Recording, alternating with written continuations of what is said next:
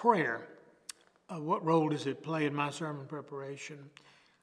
I practice prayer at various times in the day.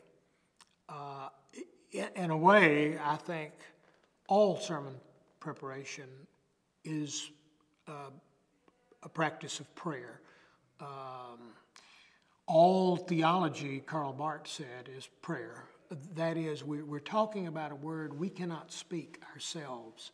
It's not self-derived, nor is it derived from good hard work digging it out of the text. We really believe we speak the word as we have heard it, as it has been spoken to us, and prayer is the way we do that.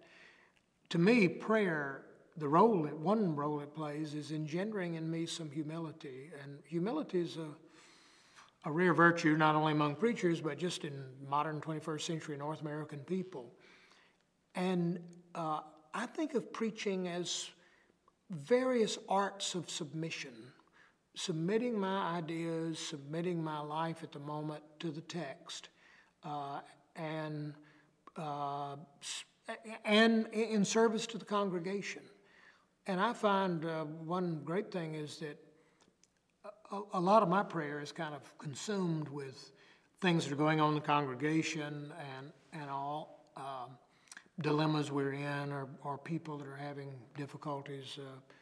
And that prayer, to me, helps me take the text and the congregational context more seriously than myself.